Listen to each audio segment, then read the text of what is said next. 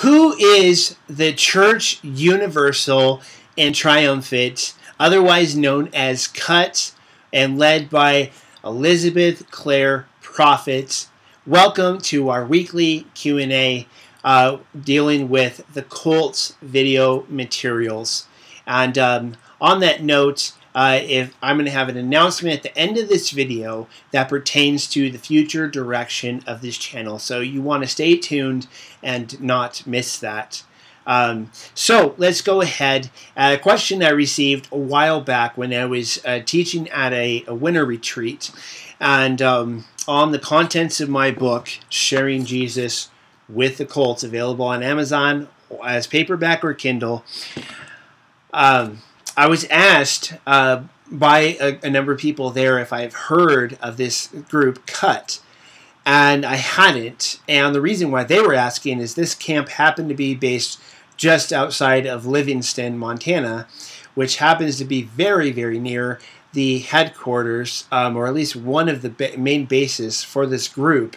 And years ago, they caused quite a stir in that whole area, and so they were surprised because I was talking to them about cults and basic, grounding them in Christian doctrine and all this kind of stuff, and how to share their faith and all these things, and they were surprised that I'd never heard of this. Well, when something's local news, and I don't come from Montana, and I always, I'm still fairly new here, and I'm 4 hours away from this area where they were asking about, then somebody had mentioned this, I think, before, but I figured I'd better actually dive in and find out about this group and share it with you. And so I went to their official website as well as some other places. And so it says on there on the official website, since the Summit Lighthouse, which is what it's now called, was founded in 1958 by Mark L. Prophet under the sponsorship of the Ascended Masters, we'll get to that in a second, it has been our goal to bring liberation to all souls everywhere who seek spiritual freedom, to all those who sense their own innate divinity and wish to express and develop it. So, the Church Universal Triumphant 12 Tenets of Faith from their own mouth, from their own website. Foundation, head, and communicants of Church Universal and Triumphant. Okay, number 2, God, Christ, and the soul. Okay, so it looks like I'm going to have to do another video because I didn't realize that these are all like links. I thought these were actually like a statement of faith here, but this is all just going to take me to a totally separate link for each one, where we're going to have to dive into what is it that they actually believe.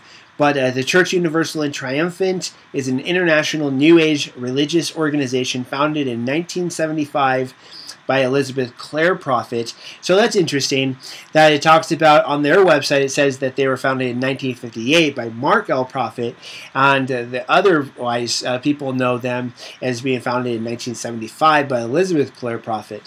It is an outgrowth and is now corporate parent of the Summit Lighthouse, founded in 1958. Okay, so there we go. There's the connection. The Summit Lighthouse was founded in 1958, and now that's kind of become engulfed in the Church Universal and Triumphant. Okay, its beliefs reflect features of the traditions of Theosophy and New Thought, and we'll get to that in a second, both of those. The church's headquarters are located near Gardiner, Montana, and the church has local congregations in more than 20 countries. Theosophy is an esoteric religious movement established in the United States during the late 19th century. As taught by Blavatsky, Theosophy holds that there is an ancient and secretive brotherhood of spiritual adepts known as the Ascended Masters. So remember that term from their website? Who, although found across the world, are centered in Tibet. These masters are believed to have cultivated great wisdom and supernatural powers. So that's Theosophy. And the New Thought movement, also Higher Thought, is a religious movement which developed in the United States in the 19th century, considered by many to have been derived from the unpublished writings of Phineas Quimby. And if you've been watching any of my other videos, you might know that Phineas Quimby is a key figurehead, unintentionally, of a number of really weird groups and cults that are out there. And so he's the father, seen as the father of New Thought movement. He wrote a lot on metaphysics. And so there's two key figures that took his words. So one would be E.W. Kenyon, who is a leading figure in the Word of Faith movement.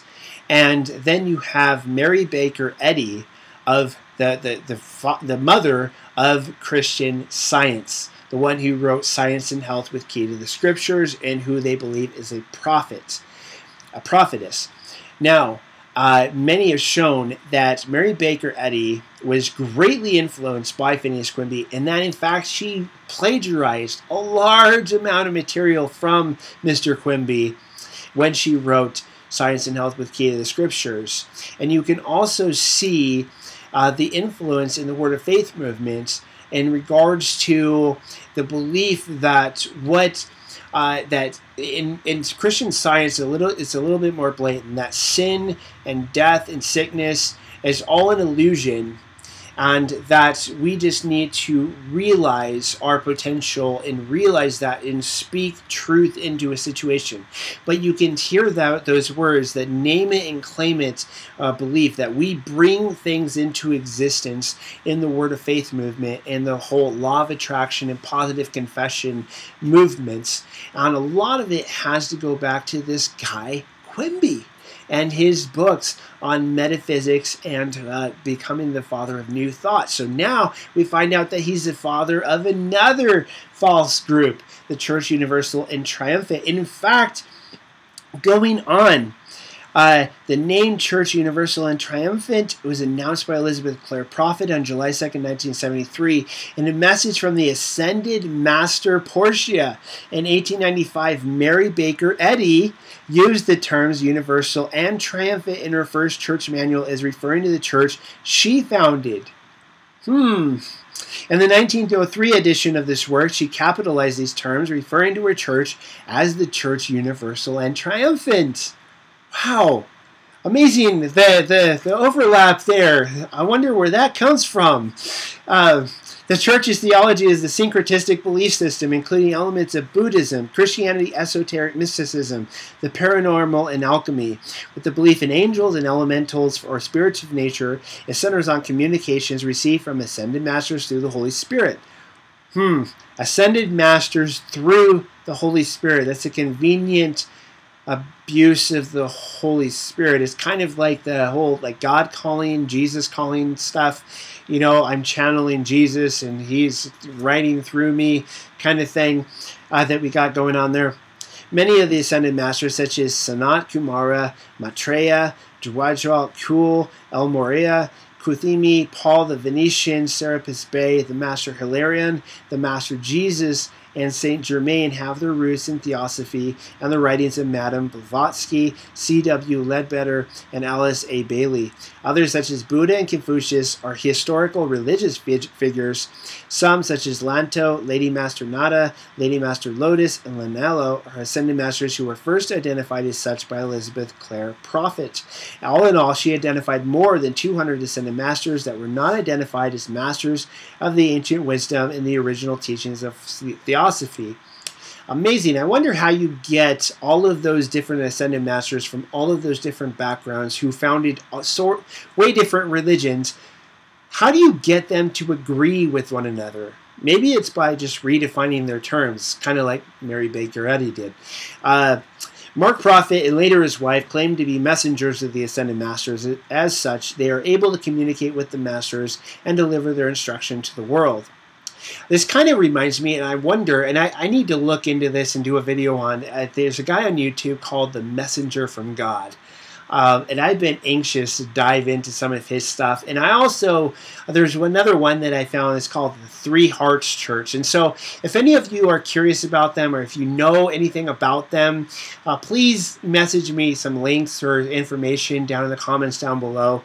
Because especially that Messenger from God guy, he's weird. Okay, so I'm wondering if there's a connection there somewhere along the line. As such, okay. Dictations described as coming directly from the masters were published weekly as pearls of wisdom. Group members practice prayers, affirmations, mantras, and a dynamic form of prayer known as decrees. These serve many purposes: devotion, calling on angels for protection, calling forth the light of God on the earth, praying for healing, for wisdom, seeking to know God's will, and for the transmutation of negative karma. One of the most important uses of decrees is to invoke the violet flame, claimed to be the most effective method of balancing karma buildup in the past. The doctrine of the 7 rays is also taught, as well as teachings about the chakras and reincarnation. Wow, I don't even know how you would fit Jesus into a conversation about chakras and reincarnation, but that's going to be interesting to dive in next week into the whole statement of faith that I mentioned before. Public scrutiny intensified in 1989 when it was discovered that the Church Universal and Triumphant was building fallout shelters, and that members of the church, including Vernon Hamilton and Vice President and husband of Elizabeth Clare Prophet, Edward Francis, had purchased weapons illegally. CUT's members weren't just making an overly paranoid security system, they were preparing for the end of the world, which Elizabeth had predicted would come on March 14, 1990. In the summer of 1993, a team of academic specialists conducted an interdisciplinary study of the church and its members. They published their results in Church Universal and Triumphant in Scholarly Perspective, edited by James R. Lewis and J. Gordon Melton. These scholars rejected the negative stereotype of the organization as a cult. Are you kidding me? Lewis characterized the organization and its leaders as one that was trying to do the good and is one of the most intrinsically interesting religious communities to have come into being in this century. Okay? Other scholars have cast doubt on these conclusions. No kidding. In recent years, several former members of the church have come forward claiming to deliver dictations from the Ascended Masters. Why not? I mean, leave the group and continue on in their path. That's good. Okay. In 1995, former minister Monroe Shearer and his wife Carolyn founded the Temple of the Presence, now based in Tucson, Arizona. In 2005, another former church official, David C. Lewis, set up his own new Ascended Master Teachings group called the Heart Center. That's where I was kind of wondering about the Three Hearts Church, if there's a connection. But that might be something totally separate, which is based in Livingston, Montana. Hey, hometown, all right. Mark and Elizabeth Prophet both spoke about plans for future messengers to follow after them, and the organization has a mechanism by which future messengers may be recognized. However, no other claimant to the office of messenger has thus far been recognized by the church. Of course, you want to keep them dependent upon you, so that would be kind of silly. Let them know that they can potentially receive messages from the Ascended Masters, personal revelation, but make sure that they understand that they are not the prophet. That is your role. So anyway, that's the Church Universal and Triumphant.